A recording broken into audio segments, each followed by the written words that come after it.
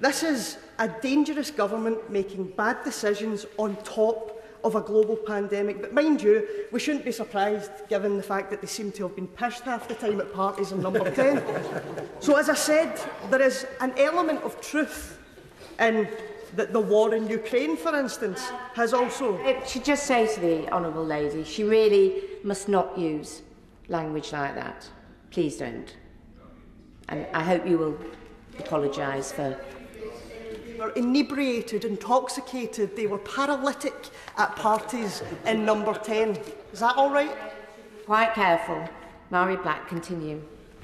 I don't see what I said that wasn't true, Madam Deputy Speaker, but I take it.